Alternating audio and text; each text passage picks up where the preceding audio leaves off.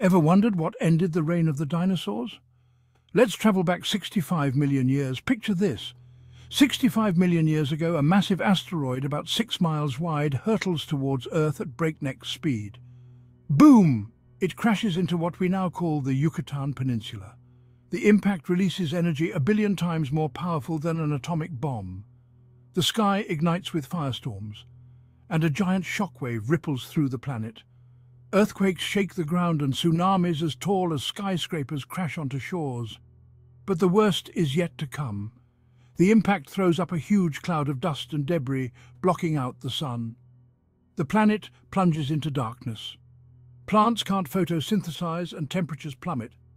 Without food, dinosaurs struggle to survive. For months, maybe even years, Earth is a cold, dark place. The once dominant dinosaurs are no match for this new, harsh world. In time, they disappear, leaving only fossils behind. But wait, from the ashes, new life begins. Small mammals, once hiding in the shadows, start to thrive.